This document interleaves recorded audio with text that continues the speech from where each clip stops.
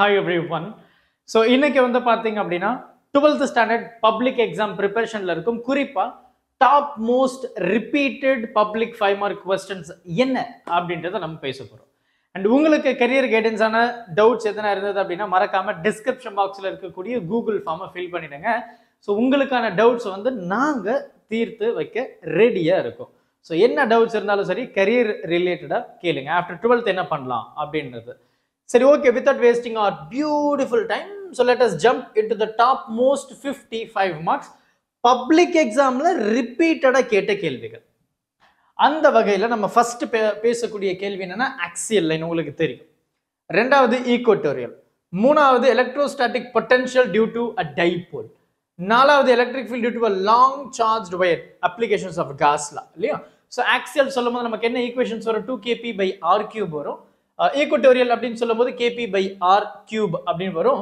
Potential சொல்லும்போது sorry இதெல்லாம் square, இது மட்டும் கியூப் இல்லையா? யா சாரி, இது கியூப், இது square. k 2 times 2kp/r² cos தீட்டான்னு வரும் டைபோலுக்கு. ரொம்ப நாளாச்சு டக்குன்னு பார்க்கணும்ல.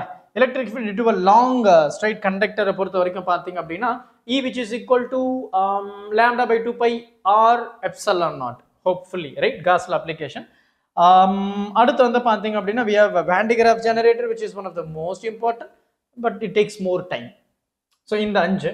அடுத்து microscopic model of current I equal to NeVD. Microscopic model of current obviously உங்களுக்கே தெரியும் என்னது I equal to V/R இல்லையா. ஸோ அதோடைய ரிலேஷன் சொல்லியிருப்பாங்க J equal to sigma E. Resistance in series and parallel நம்ம 3 மார்க்ல பார்த்தது தான்.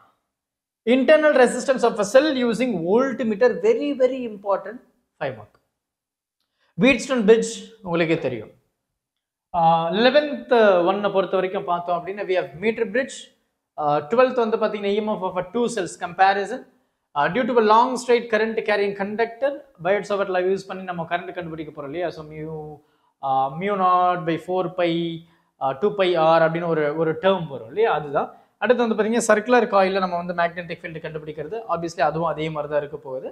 ஸோ அதில் வந்து அந்த a² + x² ஹோல் 3/2 அப்படின்னு இருக்கும். ஸோ அதில் வந்து ஒரு term centre of the coil நம்ம எடுத்திருப்போம் μ0I/2π. ஸோ ஆப்வியஸ்லி 4i நினைக்கிறேன். I'm still confused but just go through. Straight wire and then circular coil, அதுக்கப்புறம் சைக்ளோட்ரான்.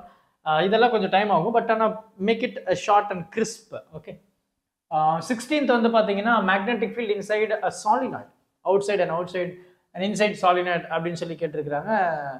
நம்ம வந்து ஆம்பியர் சர்க்யூட்டில் யூஸ் பண்ண போகிறோம். Closed integral BDL μ0 times of I 2πr அப்படின்னு நமக்கு வந்து ஃபைனல் முடியும். μ0I/2πr. Yeah, correct. So force on a long current carrying conductor in a magnetic field, அதே தான் ஃபோர்ஸ் இது. அப்போ BIL இது வந்து நம்ம 3 மார்க்கில் பார்த்தது தான். அடுத்த டிரான்ஸ்ஃபார்மர் தெரியும், பிரின்சிபல் பர்ஃபெக்டாக இருக்கணும், டயக்ராம் ரொம்ப பர்ஃபெக்டாக இருக்கணும். RLC சர்க்யூட் தெரியும் இல்லையா, resistor, inductor, capacitor in series combination. So obviously you have I equal to V/Z. இசட்ன்றது என்ன வரும்? R² ப்ளஸ் ப்ராக்கெட் போட்டு XL - XC the whole square root ஓவரில். சாலினாய்டு அண்ட் இண்டக்டன்ஸ், ஸோ இது வந்து ரொம்ப important. Rotation of a coil in a magnetic field induce an alternating EMF E which is equal to E0 sin omega t, அந்த formula derivation, அந்த diagram, அந்த wave graph எல்லாமே Maxwell equations of integral form. So obviously cos, Faraday, ampere circuit எல்லாத்தையும் வந்து club பண்ணி போட்டிருப்பாரு டிஃப்ரெண்டாக. Closed integral அது பார்த்துக்கோங்க. மேக்ஸ்வெல் மாடிஃபைடு ஆம்பியர் சர்க்யூட் இல்லை, அதுதான் அந்த closed integral BDL which is equal to μ0 IC ID இல்லையா, conduction current and then conduction current ஏதோ ஒன்று வரும். IC ID மட்டும் தெரியும் பட் டக்குன்னு வர மாட்டேன்.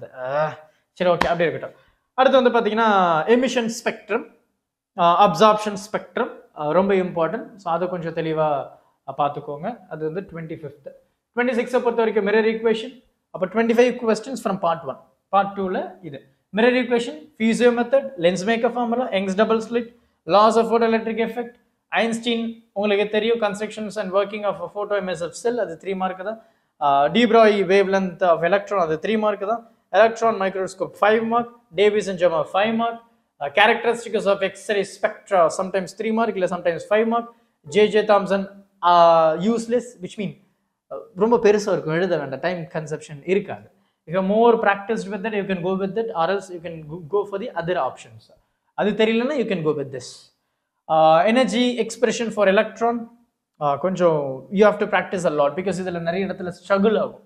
Practice more here, right? Energy expression for electron. Radius of nth orbit, இதுவும் நீங்கள் ப்ராக்டிஸ் பண்ண, அதாவது இந்த ஆட்டம் சாப்டர் கொஞ்சம் நிறைய ஈக்குவேஷன்ஸ் ப்ராக்டிஸ் பண்ண முயற்சி பண்ணாங்க. Spectral series of hydrogen atom, so Palmer, பீஃபண்ட், Boston அதெல்லாம் இருக்குல்ல, பிராக்கெட் அதெல்லாம். அதுக்கப்புறம் loss of radio activity, practice more because அதெல்லாம் கன்ஃபியூஸ் ஆகும். நியூக்ளியர் ரியாக்டர் டயக்ராம் அதெல்லாம் கொஞ்சம் பார்த்துக்கோங்க. Full wave rectifier, of wave rectifier, state and proof, the D Morgan's theorem first and second, இது எல்லாமே வந்து நம்ம 3 மார்க்கில் பார்த்த கேள்வி தான், கண்டிப்பாக நீங்கள் படிச்சிருக்கணும்.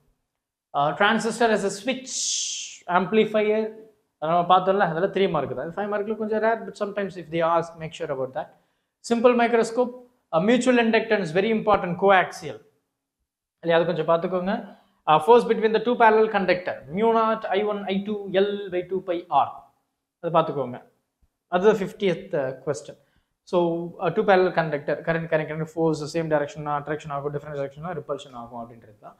ஸோ பொறுமையாக பாருங்கள், டவுட் எதுனா இருந்தது அப்படின்னா மறக்காமல் சொல்லிவிடுங்க. டாப் மோஸ்ட் 55 மார்க்ஸை இந்த வீடியோவில் நம்ம பேசியிருக்கோம். Thank you. Help others with a smile.